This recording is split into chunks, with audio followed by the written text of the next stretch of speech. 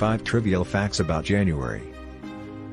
1st of January was named after the Roman god Janus. January. Named for the Roman god Janus, protector of gates and doorways. Janus is depicted with 2 faces, one looking into the past, the other into the future. In ancient Roman times, the gates of the Temple of Janus were open in times of war and closed in times of peace. The original Roman calendar only had 10 months.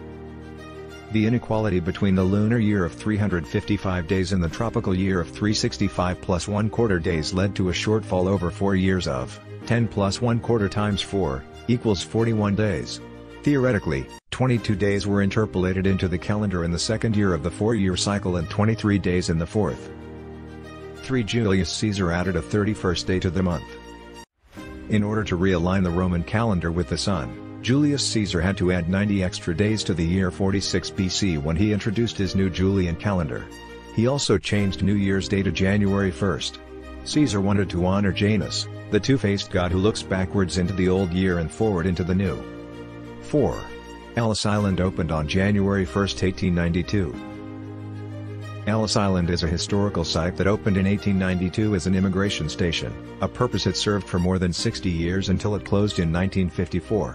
Located at the mouth of Hudson River between New York and New Jersey, Ellis Island saw millions of newly arrived immigrants pass through its doors.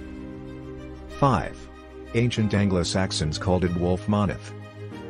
Historical names for January include its original Roman designation, Ianuarius, the Saxon term Wulf Moneth, meaning wolf month, and Charlemagne's designation Wintarminote, winter, cold month.